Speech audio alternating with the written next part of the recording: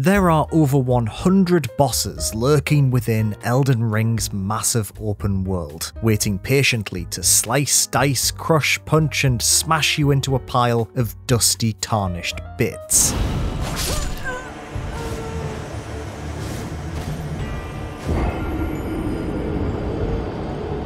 Every boss in the game poses a significant challenge, but some are so difficult you may find yourself considering taking up a completely different hobby like knitting or calligraphy. Oh, what's that? You've just died to the hands of Godric again, so you're gonna go cross-stitch a fox for a bit instead? I do not blame you at all. Unable to progress past some of the game's earliest encounters, I was curious to find out which of the game's myriad enemies were the toughest. To find answers for this question, I sat down with Ollie, our guides editor, who has spent many hours battling his way through the game since launch. Thanks to his countless deaths at the hands of some truly horrible monsters, this is our list of the 12 hardest bosses in Elden Ring.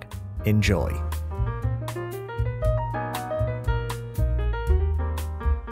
So Ollie, I think it's probably fair to say that you have played a substantial amount more of Elden Ring than I have. How many hours have you put into this game at this point? Oh god, I don't know if I want that number to be public. I have probably spent about 200 hours playing Elden Ring now, thereabouts. It's a lot. It's a lot. That basically does mean that you are now our foremost Elden Ring expert. We're going to start off at number 12 with a bit of a controversial entry, would you say? Yes, it's, at least in my case, it's rather controversial. Melania, Blade of Miquella. It's probably going to be quite a surprise to a lot of people that I've put her in 12th place. But there are 11 bosses that I found even harder than Melania. But Melania is considered to be the hardest among the Elden Ring community, is that right? That's what I've heard. I mean, not just the hardest in Elden Ring, but one of the hardest, if not the very hardest, in any From Software game. Yeah, that wasn't my experience. Let's just put it that way. I kind of unknowingly cheesed this boss fight, this amazing, magnificent boss fight. I had so much fun playing it, but I used a fully upgraded Mimic tier Ash, which, if people don't know what that does, it summons a very, very powerful clone of yourself with all of your current equipment, everything at your disposal. And it is basically like playing Elden Ring on easy mode, and that extends to this fight as well. I had a rather warped idea of this fight because I managed to beat her first time with the Spirit Ash's help. On the video footage, which will be in the background right now, the Spirit Ash just absolutely thwomps her. There was a very nice moment when it felt like she was a pinball machine. It was like she was just bouncing between the two of our strikes. It didn't feel great. Let's be honest. I'm sure it won't be that powerful for very long. I'm sure there's going to be a patch that's addressing it because everyone's talking about how powerful the Mimic tier is. I mean, despite that, I could tell that she was incredibly powerful. If I didn't have the Mimic tier's help, then I would be absolutely decimated by her attacks. I mean, it felt more like a Sekiro boss fight than anything else in Elden Ring. She was very kind of floaty and graceful with her attacks, and all of her attacks had lifesteal on them, so every time she would get past my guard, she would heal up a bit. It was very nasty, and she has these surprising flurry attacks that just come out of nowhere sometimes. And if you're hit multiple times by those attacks, you're just dead. And even if you're not, she's healed way up over so many strikes towards you. So, oh god, it must be a real test of patience. You've got very little window for error against Melania, because she's just, every time you fail, she gets stronger and more powerful and heals up. She does very confidently wander around the edge of the arena, and then she like rushes in, doesn't she? Which, yeah, combined with the lifesteal, not for me. There's a second phase as well that reminded me a lot of like Platinum Games Bayonetta style, when she turns into that flowery Florence and the Machine-esque looking version of herself, which also looked miserable. So again, in the footage, you make it look very easy because of that spirit ash. The main thing that I noticed about that second phase, again, full disclosure, I only saw it once because of the first time. But when she turns into the goddess of rot, the main thing is just you have to back the hell away from her when she does her giant area of effect scarlet rot attacks, because I mean, you do not want to be hit by scarlet rot and infected by that so that your health goes down as she heals up. It's not a good time. Yeah, it's a great fight. I had a huge amount of fun with this fight. It looks enormous fun. The arena looks really nice. My only thing, and I've made some notes before we started talking, my only note for Melina is that in the opening cutscene, it reveals that she has armor for each individual toe on her feet, which is extremely cursed. She's effectively wearing those horrible running shoes that like have each individual toe exposed, but it's golden metal armor. That's why she's so miserable. So at number 11, we have Elmer of the Briar. I don't know whether I'm saying that right. I don't know whether you're saying that right. Oh, that's all right then. He's our first big lad on this list, and there's a lot of big lads on this list. I liked Elmer a lot. He had a huge butter knife that he was spinning round and throwing at you. What was that about? Oh, that was nasty. That's his main, that's his party trick, his telekinetic sword. It's interesting actually because you fight against Elmer of the Briar several times over the course of the game, but he's only known as Elmer once when you see him in the Shaded Castle in the Altus Plateau. Elsewhere, if you fight him, he's known as the Bell-Bearing Hunter, and he kind of crops up every now and then at various shacks at night. See, it's like there are some bosses which only appear at night in Elden Ring at various places, and the Bell-Bearing Hunter is one of them. I'd go so far as to say that he is by far the nastiest boss that you can encounter at night, purely because of his telekinetic sword, which usually when you're at kind of mid-range, you're safe. That's your moment to breathe and heal. But that is exactly where he wants you to be because of that flying sword with very awkward timings, which makes it very difficult to understand when to dodge, when to block. It doesn't help that he has a couple of attacks with the flying sword that look almost identical, but they have different timings. There's one that's like a 3-swipe and one with a 4-swipe. If you don't understand early on which one he's going for, you're going to get destroyed. You need to really study him and pick up on his little tells and his wind-up animations in order to know what is happening. At number 10, we have probably conceptually the boss that gives me the most existential fear. It's Astel Stars of Darkness, a boss I can only describe as visually being like if H.P. Lovecraft had a nightmare about bubble tea. Oh, I love it. Yep, that's extremely accurate. He's just like an insect with loads of horrible little orbs on him. Those are not made of tapioca. They are... Yeah, it's quite a spectacle, this fight. You can find Astel Stars of Darkness it is quite late on in the game in the Consecrated Snowfield, which itself is a completely optional area, so you might miss him entirely. Yeah, he is rough. He has a lot of very large area of effect magical attacks. The thing is, with huge bosses like this, the general strategy is to stay under its feet, because you're staying away from its claws and its mouth, and you're able to just wail away at it from behind. Yeah. But with all of these area of effect attacks happening directly below its feet, it tries as hard as it possibly can to stop you from doing that. So it forces you to kind of shake up your playstyle quite a bit. How do you even defeat it then? At the time, I was using a skill, an Ash of War on my weapon called Raptor of the Mists, which allows me to kind of duck down, and if I get hit in that time, then I spring back up and I take no damage. So sometimes I would use that if I saw that there was an attack coming and I just had no chance of getting out of the way in time. I would just proc Rapture of the Mists and it would save me there. So I was trying to stay under its feet regardless. It's just you have fewer windows of opportunity to deal damage, I think. We have Star Scourge Radahn at number 9. Now, I've already said I love a big lad in a From Software game. Radahn is a very big lad.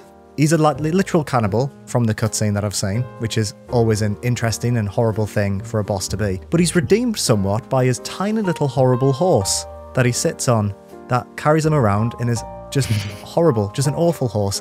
Now, I don't know whether you've seen this, but it's been revealed today. A Twitter user called Zully the Witch has been digging around in some of the NPC AI scripts, and apparently Radahn's AI is called Radahn and Leonard, which means that his terrible little horse is called Leonard, which I absolutely love. I mean, if you're gonna call a horrible little horse a name, apologies to all Leonards out there, but that's a perfect fit. Leonard, yeah, Radahn and Leonard. So please do tell me about Starscourge Radahn, because he looks terrible. Oh, I mean, I probably had put about 30 or 40 hours into Elden Ring by the time I reached Radahn, and I'd heard about Radahn because he's one of the rune bearers, one of the major 5 or so bosses that you're meant to hunt down and kill. So there was this.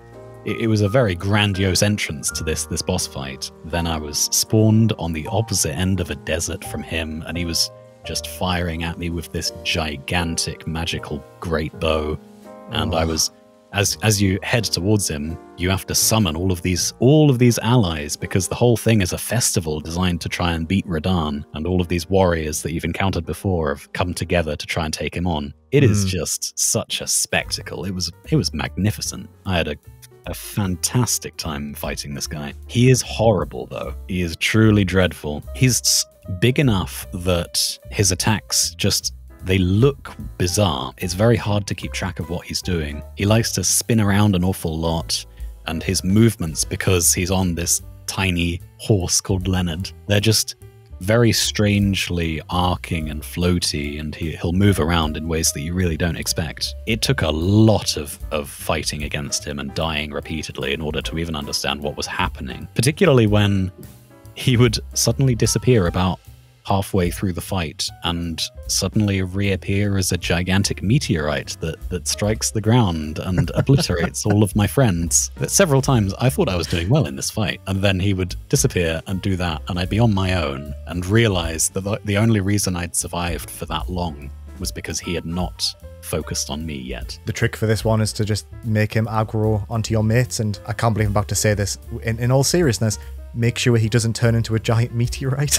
Basically, I mean, I think when I finally managed to defeat him, he was never even given the chance to turn into a meteorite. I don't really know what the difference was there. I think I was aggressive enough and managed to avoid danger enough that I could be aggressive enough to just keep wailing away at him. Next, we have a boss that I personally hate because I spent an hour and a half over the weekend trying to defeat it and couldn't. We have Crucible Knight. I actually have not got that far in this fight that I realized it had a horrible second phase where it grows wings and a tail and just becomes even more aggressive and horrible. And this boss, I'm surprised it's so high up because it's right at the start. It's in Stormvale, right? Yep, that's right. I mean, when I was making this list, I decided very deliberately not to just focus on the objective toughest bosses in the game, because they would obviously just end up being the final 12 bosses. Instead, I decided to focus on the fights that I had the most difficulty with at the time. So Crucible Knight is quite an early boss. You can encounter him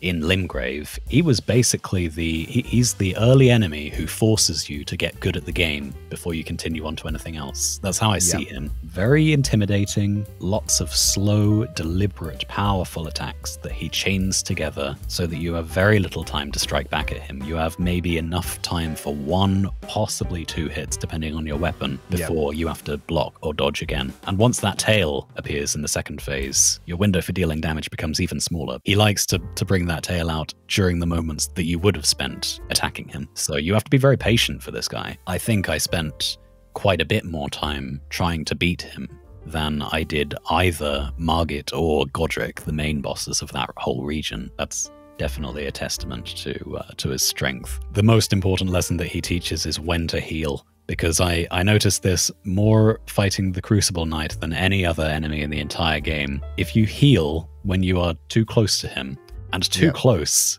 is quite far away. You have to be really far away in order to heal safely against the Crucible Knight, because the instant you press that input, he will change what he is doing. He will go for his "I'm going to close the distance" attack. He will punish you for it. If I was getting married and Crucible Knight was part of my family, he'd be at the wedding, but he'd be a back table, because I appreciate what he's done for me in my life, but I don't like him. At 7, we have Beast Clergyman. / Malakuth the Black Blade. Now this is another big lad, like we've already established. There's a lot of these in Elden Ring. He can pull the ground up to use against you. He throws loads of projectiles. He's got like a knife that's the size of a greatsword, which is just horrific to watch that coming towards you. And then when you think he can't get any worse, he just turns into a massive wolf knight with an even bigger sword halfway through the fight. Yeah, this one, it was rough. It was very, very rough. As you'd expect, seeing as it's basically the third last boss in the game. We're going to get to the other two quite shortly. I was quite scared facing this enemy because the beast clergyman, I recognized him. This is Garank. He is an NPC who you encounter in the Caelid Wilds, and you have to feed him death root, which you get from killing lots of undead things. Yes. And he will give you rewards such as incantations and ashes of war. There is a moment, if you feed him, I think maybe 4 death root, then inexplicably, Garank will turn hostile towards you. I had this moment back in the Bestial Sanctum where he usually resides. Suddenly, Garank was angry with me, and I got a little taster ahead of time of how powerful the Beast Clergyman really is. I recognized him instantly when I got to the end of Crumbling Farum Azula and saw the nasty, very quick Beast Clergyman with his massive greatsword knife. The thing about him is that he's almost the opposite of the Crucible Knight, because instead of closing the distance, he will back off quite quickly while striking at you. So if you're trying to be aggressive, he's not having it. He's going to punish you for it while backing off. What about when he turns into this wolf knight then? That was very, very scary. Ideally, you should use Spirit Ashes to distract him. I ended up using that good old Mimic tier again. It wasn't nearly as obviously powerful here as it was against Melania. I mean, with Melania, I basically could stun lock her. It didn't really work out that way with Malekith. Malekith just didn't really care. He has lots of very powerful, strange, ribbony area of effect attacks, which will eviscerate you if you're in the vicinity when he attacks. So I spent most of that second phase keeping my distance and looking for the right moment to jump in with a single heavy attack and then backing off again, because I just didn't have a complete understanding of what he could do. Very in your face, very aggressive, very frightening. So it was quite hard to face this boss. At 6, we have Alector, Black Knife Ringleader. So this seems very similar to quite a lot of other bosses in the game. Very fast, very unpredictable, lots of leaping strikes. This also looked really difficult. Yeah, it surprised me how difficult this was. You can find Alecto in the Moonlight Altar, which is a section of only the second region, Liurnia, but it is a section that you have to go through quite a lot of the game and complete quite a lot of Ranni's questline before you can access. So it's quite a high-level area, really. Alecto, given that she resides in a place that's filled with dragons that I had to fight in order to get to her, she was by far the toughest boss that I found there. As the leader of the Black Knife Assassins, which is a type of boss that I'd encountered several times before now, I thought I knew what I was getting into. And for the most part, she seemed very familiar. You know, her attacks were very much like her assassin brethren, but she just hit harder. That was the main thing. She would hit harder, and she had some attacks that unexpectedly reached me. She has one area of effect attack, which is basically a one-shot. I had a very tough time against Alecto. I had to face her many, many times. As always, persistence and patience and a lot of healing potions helped me to get through it. This is a trick that From Software plays quite a lot, which I really like, which is slightly remixing earlier bosses to almost prey on your expectations in a way that it almost wants you to unlearn those very learned behaviors, which is almost harder than just learning new behaviors, if that makes sense. Yeah. I mean, it's the same mechanic as having a second phase to a boss fight. I mean, you spent so long learning all of these attack patterns, and then a couple of new ones are thrown into the mix. At 5, we have the full-grown Falling Star Beast, which is a bull made from a meteor. It's quite cute for a From Software boss. It has Pokemon energy, as much as bosses in this game can have Pokemon energy. It's got a furry little face, a massive purple eye, and a big furry ass. Why is this at number 5? Well, let's just say you only find this enemy cute because you have not faced it dozens of times trying to beat it. Funny story, actually. I put together this list and I knew that the full-grown falling star beast was going to be on there. And I was sending you, I was collating the footage to send to you, and I realized I'd never actually beaten the full-grown falling star beast. I'd left it because it was too difficult, and I'd gone elsewhere, and I'd completely forgotten about it, so I had to quickly go and kill it at full level. So the footage that you're seeing right now, that is after I've completed the game, and it was still pretty hard to beat this guy. You still die a few times in that footage. Oh yes, it was rough. The main thing is he has a lot of health. His weak spots are his furry areas, but it's very difficult to get close and stay close to him because he doesn't have much downtime. Again, you can maybe hit him once or twice during his kind of recovery animation of an attack, and then he'll swipe at you with his horns or whatever else. It was very rough. I spent a lot of time trying to beat him on horseback. I'd heard that a lot of people were having a decent time against him on horseback, so instead I opted to go on foot. It was kind of scary. You really get an idea of this thing's size when you're up close and personal without being on horseback, but I did find it easier the moment I switched away from horseback. That's not to say that it was easy. It was a very difficult fight. It stands to reason that the cutest boss in the game is the most challenging. Next we have Radagon of the Golden Order / the Elden Beast. It's another transforming boss. So if we start with Radagon, he's got runes in him. So he's got an open chest cavity filled with glowing runes. He has like quite a comparatively small mace. Like his weapon is so much smaller compared to other bosses. Don't say that to his face. He can teleport, which looks stupid. Oh, that was the worst thing about him. I should say, for those who don't know, Radagon and the Elden Beast, this is the final boss in the game. Is it? Oh yes. Interesting, okay. As I understand it, this is Marika that you're facing. This is the goddess Marika. Ah. The goddess. Radagon, I think, was Marika's consort, but they've kind of become one in a strange way. It's probably quite surprising that I haven't put him higher on the list. But again, I'm doing this in terms of how difficult I found it at the time. Yeah. And it was a very tough fight, but I was as leveled as I've ever been. And I came in with all guns blazing and a lot of determination as well, because I knew that it was the final boss. I think that's going to play a part in a lot of people's fights against him. He has a lot of tricks up his sleeve. He has the disappearing and reappearing, as you mentioned, with very little warning. He doesn't do this at the very start, but again, it's like a second phase to just the Radagon phase. Yeah. Which forces you to mix things up, because for a melee user, that disappearing reappearing is nasty. He does it at the moments when you need to attack him between his recovery attacks. He will just bring that out, avoiding damage entirely, and then punishing you severely with the reappearing, which does a little burst of AoE, which is just enough to stumble you and force you to stay still for his next attack, which is devastating. He can't be bled to shorten the fight. The only reason that I could get away from his mega damage area of effect attacks was because I had a very nice ability on my weapon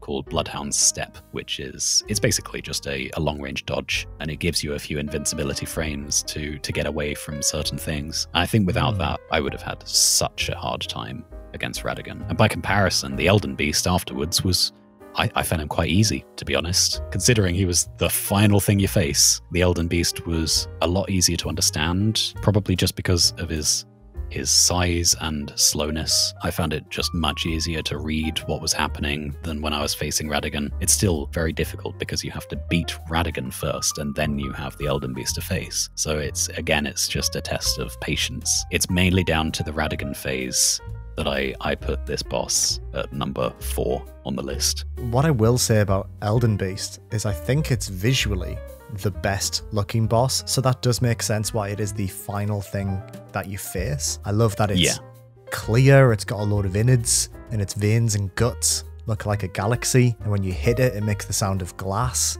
and you're fighting it among all the Erd trees as the sun sets in this kind of like bizarre astral plane. Just visually, I was just having a lovely time watching that. It was very soothing, very relaxing. Absolutely stunning. They are very good at spectacle. in these boss fights, and I think they really pulled it out of the bag with the final boss fight. Going from beauty to absolute rancidness, we have the Valiant Gargoyles at number 3, which are horrible.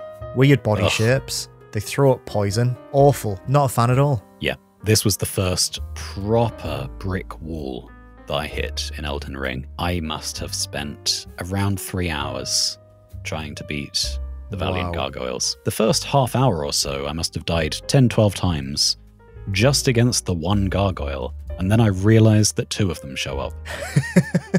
That was just an absolute slap in the face. I had to get up and walk away after I realized that. I was just like, what are you doing to me? These gargoyles are fast. They look like they're quite slow because they lumber towards you and they take their time. But when they want to attack you, I mean, depending on the weapon that they're using. That's the other thing, is that these gargoyles, they have different weapons, and they each have 2 different weapons that they switch between at will. I think one of them has a giant axe and then a sword that they can bring out, and the other one has a twin blade and a massive hammer or mace that they can bring out. And that means that you have to learn and memorize 4 different attack patterns when you're facing these guys, and it was just a lot. It's very disorientating trying to keep both of them in sight at all times, even with Spirit Ashes trying to distract one of them. I mean, at this stage of the game, my Spirit Ashes weren't powerful enough to distract it for long, so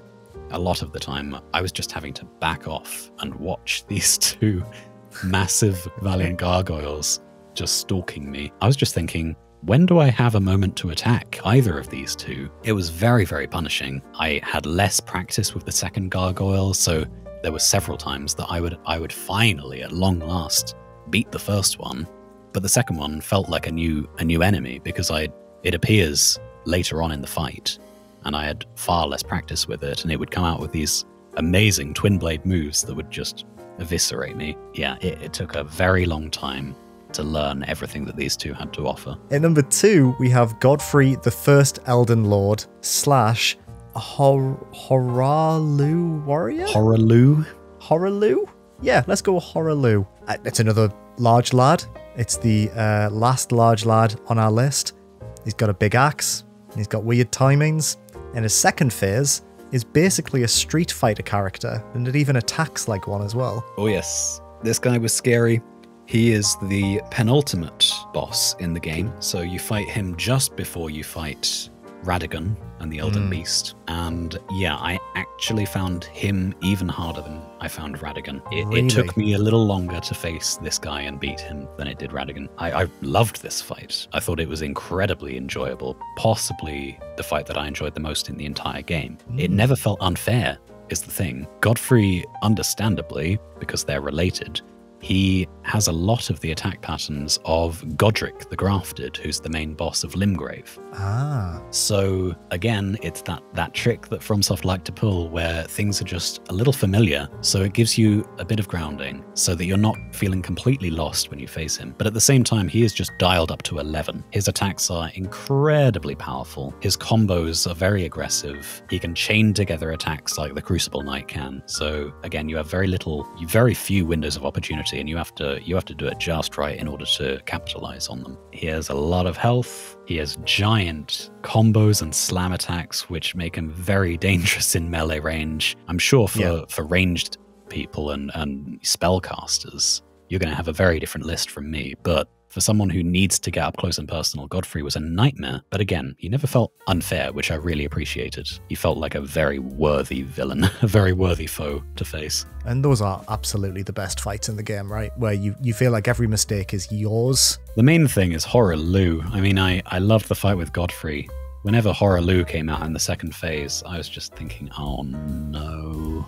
Oh god, it's horrible. Terrifying. He gets rid of his giant axe and he's just barehanded going for all of these grab attacks that can basically one-shot you if he gets you. There were several times that I'd finally beaten the Godfrey stage, and then after the mid-fight cutscene, I would just be grabbed and immediately bodied by Horalu and killed in a single shot. And given the amount of health that I had, that is scary that can happen. Yeah. I mean, he's very similar to Godfrey. He has a lot of the same attack patterns, but he's just He seems to be a little faster. And again, he just throws in these grab attacks that you're just completely unprepared for. Yeah, it was definitely a fight where the second phase was the tougher fight. And he's not even the last boss. So we've reached number 1, and I'm fascinated now that I know some more context behind these other bosses. This is not the last boss of the game. We have Commander Nile, which, by the way, considering the names of, Godfrey the First Elden Lord, Radagon of the Golden Order, Elden Beast, Commander Nile is so basic and generic, and he just seems like a guy with a big spear and some lovely armor. Why is Commander Nile number 1 on your list? Well, yes, you are right. Commander, I say Commander Neil. I don't know if that's right. It could be Commander Nile. You can find him in Castle Sol, which is very high up in the mountaintops of the Giants, and he is completely optional, utterly optional boss. Right. But I genuinely found him by far the hardest in the entire game for when I found him. And This is quite late on. I had a lot of equipment. I had some great armor. I had my endgame armor, in fact. I was tanky, I was strong, I had the help of my lone wolves, which had been fully leveled up, and I still spent hours trying to take on this boss. It didn't help me that it's quite a long run back to this boss if you die, so that was just adding to the frustration. Well, that's less common in Elden Ring compared to other Souls games, right? Because in most other Souls games, you have to do that run of death before you even get to the boss. So I'm actually surprised that that's in here, because normally they just put a site of grace right outside the boss room. Or at least a statue of Marika. I mean, that's why they added that whole mechanic, is to make it easier to get back to big boss fights. But again, I think this is an optional guy, and you don't have to face him, and you're really not expecting much when you face him. And I don't know if I'm going to be alone in thinking that he is the toughest in the game, but I think the main difficulty that I found was his minions. At the very beginning of the fight, he will spawn 2 very powerful banished knights. And these guys are basically bosses in their own right. They are very tanky for a normal enemy. They can kill you in a couple of hits. They are very aggressive. And just the thought of facing 3 of them at once, it was enough that I was dreading each fight against Commander Neil. I found at last that heavy attacks against these banished knights was very useful. It would interrupt their attacks, some of their attacks. But even after I realized that, I could probably say 2/3 of my attempts against Commander Neil, I didn't even kill the 2 banished knights, because they were just that powerful. They gave me such a hard time. I mean, it was kind of like facing these bosses that change into someone else halfway through. You have to go through such hardship in order to get to the even greater threat, which is Commander Neil himself. When his 2 minions have died, he really comes out in full force. He has these huge whirlwind and lightning attacks. I think he has a lightning peg leg, which is an interesting choice, but that thing is annoying as hell because he'll just stomp the ground and he'll hit you from a mile away, it feels like. He has such a long range and deals such huge damage. So a lot of the time, after working your way through these 2 banished knights, he would just kill you in 1 or 2 hits. It was a very, very rough time. I'm not surprised that an optional boss is at number 1, because if there's one thing you realized quite early on with Elden Ring, is that From Software had a lot of fun filling in everything around the edges of this open world. Yeah. And I think it makes sense that they've made these grand, beautiful spectacles out of the main critical path bosses, but people like Commander Neil, they've snuck them in of being a bit cheeky and being a bit like, yeah, okay, he is one that's a bit more classic Souls. You've got to do the run to get there. There's a couple of different enemy types in there. This one feels almost purposefully difficult in a bit of a snarky, grinning, you're going to struggle with this and we want you to suffer kind of way. Whereas you were saying, Godfrey First Elden Lord was an incredibly fun fight, very engaging, very dynamic. This just sounds like bullshit.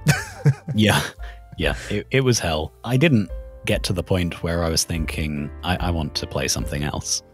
But this is probably the closest that I came to that point.